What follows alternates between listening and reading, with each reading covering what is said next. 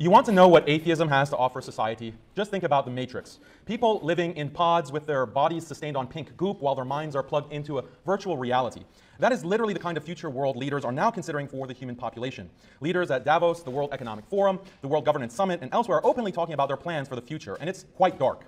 Have you heard of the expression, get in the pod and eat the bugs? That is basically the kind of future that they have been working towards step by step, where individuals live in small personal living units or pods and entertain themselves with a steady dose of Marvel movies, video games, and pornography, not to mention antidepressants. This might sound far-fetched, but a huge percentage of the world population today already lives like that. In the largest urban centers around the world, people are living by themselves in their apartments, no significant other, no children, no family. Their only social connections are the ones they have online. They work from home alone, eat at home alone, and pleasure themselves at home alone. This is atheism's vision for society. Most atheists won't admit this, but this is nothing more than self-delusion. An atheistic worldview has dominated the modern world, and these are the results. It's clear as day that this is what an atheistic worldview produces. I'll tell you why. First of all, atheism says that the only objective truth is scientific truth. This automatically means that religion and traditional, biologically rooted morality are out the window. What do I mean by traditional, biologically rooted morality? Traditional, biologically rooted morality says that there are certain objective and immutable values that are embedded in human nature. There is the sanctity of marriage and family, the value of community, devotion to God, and the sanctity of the human body. Atheism says that's all garbage. There's nothing sacred about marriage. If you want to fornicate every day of your life, go for it. If you want to be romantically involved with 5 people at a time, 10 people at a time, maybe throw some animals and some inanimate objects into the mix, no problem. Love is love. As long as you have 100% freedom to pleasure yourself, that's all that matters. And every taboo is just some nonsense religious zealots made up to keep you from having fun.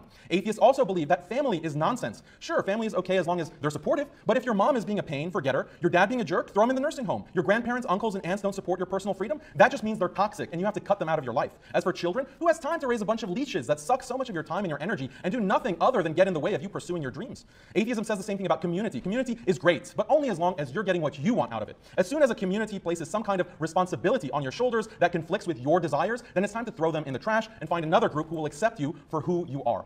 Now, when it comes to religion, God, of course, is nothing but a fiction, according to atheists. But even if God were real and 100% proved by science, atheists would still think that's a drag to have to worship God and have religious duties. Why can't God just let us enjoy life and have fun?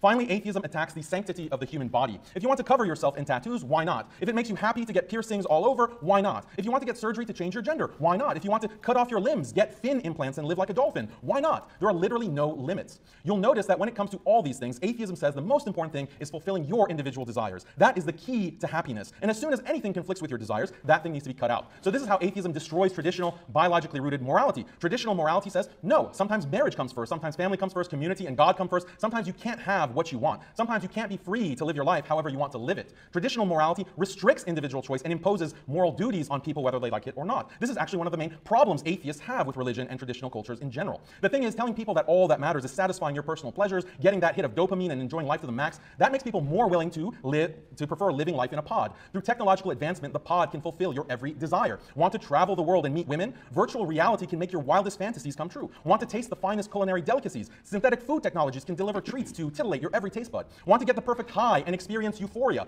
Deep brain stimulation technology can induce as much bliss as you want. And the best part about all this, you get it all right in your pod. Atheism has conditioned people to crave this kind of future. This is because atheism destroys traditional morality and programs people to put their personal desires above all else. The political and social culture then accommodates this psychology. In the past, people could be motivated by appealing to traditional values, appealing to God and the afterlife. But all that is off the table due to atheism. As society becomes more atheistic, telling people, do this because it is your duty to God, to your family, to your country, that doesn't motivate people anymore. You can only motivate them by telling them, do this because you'll be able to go on that vacation, you'll get to enjoy this new experience, you'll get to have fun with the latest gadget. People are only motivated by the pursuit of personal pleasure. Politicians and governments recognize this, so their political agenda increasingly revolves around promising more and more pleasure, fulfillment, more and more freedom, fewer and fewer duties. Of course, this freedom is not political freedom in the sense that people can choose the kind of society they want or the kind of future they want on a societal level. It's only the freedom to enjoy more and more personal pleasures. The way these secular governments give people what they want is through liquidating traditional values and producing new technologies. Governments say you can have sex with whoever or whatever you want, you have the freedom to change your gender, you have the freedom to blaspheme against God, you have no obligations towards your parents or your spouse, you don't want kids, no problem. There's full reproductive choice. If you do have a kid, don't worry. Here are all kinds of daycare and schooling programs so that little brat won't hinder your pursuit of happiness.